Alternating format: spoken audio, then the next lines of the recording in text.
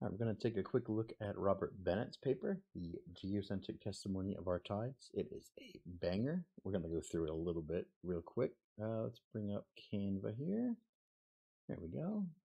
Right, so thanks to Robert Bennett, we have this wonderful paper. We will go through the math, the proposition, and the conclusion because we all agree. So he set out to solve the problem of why do high tides occur when the sun and the moon are at the both near and far side. Essentially, like, why do we have the double diurnal semi-bulge, and how does the sun and the moon both interact to cause that bulge as per the heliocentric model?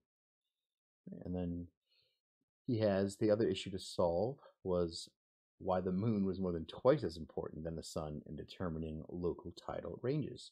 Of course, in their model, it's 400 times bigger, but 400 times further away, so it should be having a proportionate exertion of gravitational force, you would think, right? So we go into his proposition here, and he has geostatics, right? He's trying to find, with math, the acceleration at points A and B, that would be over here, A, and over here, B, with respect to the center of Earth, which is O over here, due to the gravitational influence of the moon and the Earth, right over here, as shown in this figure. So this is the basis for the math that we're going to go through in the next couple of slides here. Pretty much the radius of Earth be RE, right over here, this thing, and then the distance between the Earth and the moon be D. So we're going to use that later on. Mass of the Earth being ME, mass of the moon being MM. We're going to be using all of that later.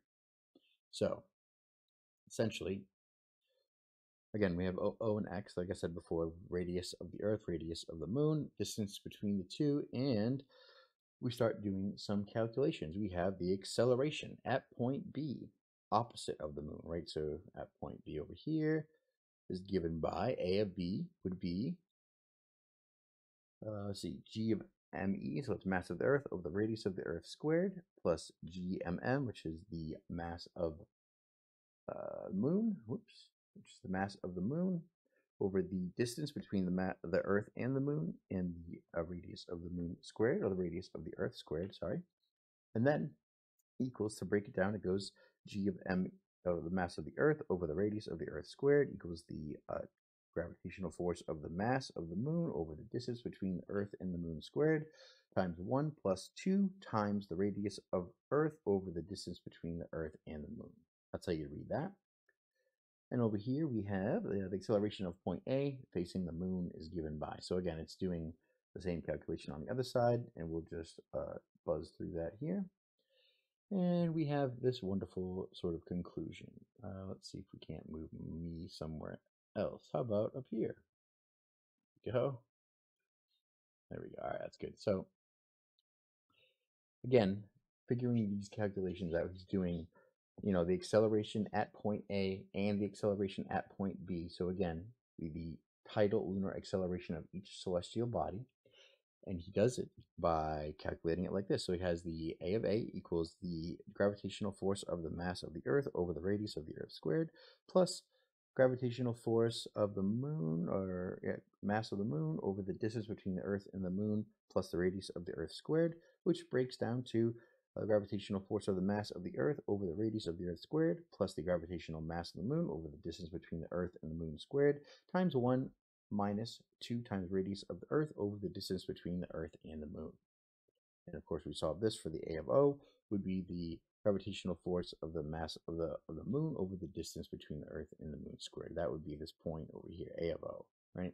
So we're doing A of O, A of D, and A of A. So this essentially is all how you're going to calculate all of these functions, right? So here is where it's a better opportunity to visualize where we broke it down, right? So acceleration of point A of A is this one over here, B of B is over here, right? And then A of point A. So these are just showing you in the diagram where we were calculating it.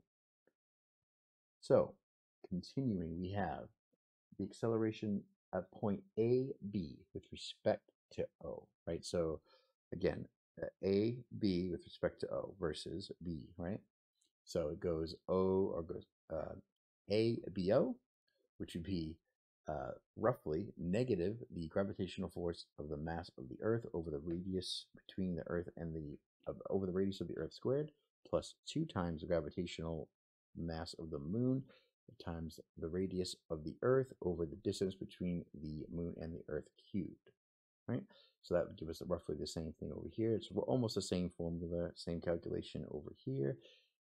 And then we finally get to this page here when we finally have equivalated or we have calculated the combined effect of the moon and the sun when they act in a straight line. So this goes back to our constructive and destructive interference, along with tidal wave theory and fluid dynamics. When the waves go in the same direction, they constructively interfere, increasing each other's speed and size.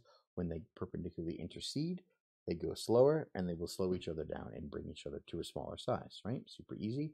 And this is sort of the same effect. It's talking about when the sun and the moon are orbiting and they get close together, then that is a constructive interference, and they usually result in the spring or neap tides, right? But this is what it's talking about, is when it's combined, when the gravitational forces are combined in the straight line, this is what the expression of the force would be, right? So it says, quantifies the acceleration difference due to the gravitational attraction of the Earth, moon, and sun, considering the order of magnitude of the radius of the Earth between the moon and the Earth, and radius of the Earth between the moon, right? So it calculates the difference in acceleration from the near side to the far side. This is important. If we go back to our previous slide here, we can say the difference between, so right here, from A and B and to B and A, it goes from the near side to the far side. So as it travels from where we are to where it should be on the other side, how does it have an opposite impact on the bulge, right? Why does it increase the bulge then? So we would go through this again, replacing the moon with the sun to get the same calculations, assuming the gravitational forces would be the same. Perform the same calculation with the moon replaced by the sun. You substitute the mass of the moon, m, with the mass of the sun, ms, and the Earth-Moon distance, dd, with the Earth-Sun distance, dd. We're just going to swap some variables, do the same calculation. We get the combined gravitational effect when the moon and the sun act along the same line, right over here. So over here, rather, this is where we have it. And then they have the acceleration difference across the Earth. So essentially, because the tidal forces are created by the difference in gravitational forces, not the actual force itself, then the difference would be the main determining factor. So we have the acceleration difference across Earth equals essentially the same calculation we had up there, adding those two together, right? So they calculate the acceleration difference from Earth's near side to the far side and to the gravitational attraction of the Earth, moon, and sun. So this would be the conclusion of Robert Bennett's paper. He determined the ratio for the lunar acceleration to the solar acceleration of the tides. So based on only the static forces of gravity above, then we can conclude that in these kind of units, we can calculate it out here. We finally get, including the mass, supposed mass of the Earth and the moon. Again, mass of the moon based on optics, and 0.53 degrees being covariantly scaled for varying distances and diameters that all work as factorials. But if we convert it back to MKS units, we finally get the total ratio of lunar to solar tidal acceleration as 2.35. So mean that the moon acts 2.35 times more than that of the sun, no matter where they are. This essentially would be that, if the Earth and if the sun and the moon are each causing equal effects on the tides, then you'd get diurnal equal semi-diurnal bulges and hula hooping all the way through. But you wouldn't get that if the moon was 2.35 times stronger than the sun. That wouldn't work, right? This also shows that tides vary by a factor of 2.7 times depending on the moon and the sun. Meaning, if the sun was over here, you might get 270% less tides as opposed to the moon being the main gravitational force. That's crazy. That's a crazy amount.